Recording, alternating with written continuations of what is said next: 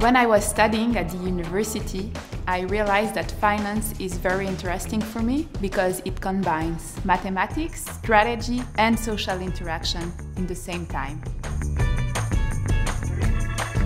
I think the best aspect of my job is to be very close to financial markets, but as well being close to clients and colleagues.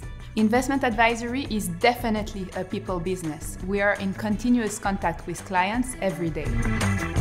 There is no micromanagement. I can structure my day freely. Of course, I have to take into account my clients' goals.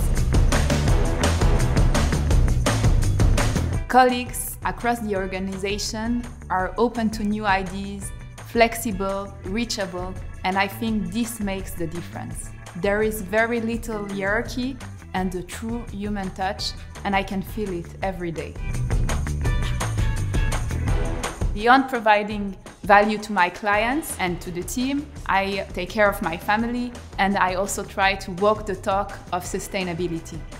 I really care about nature. That's why I'm biking every day in order to reduce my carbon footprint. Yoga helps me to relax my mind and think about something else than finance. Just remember, advisory is a people business.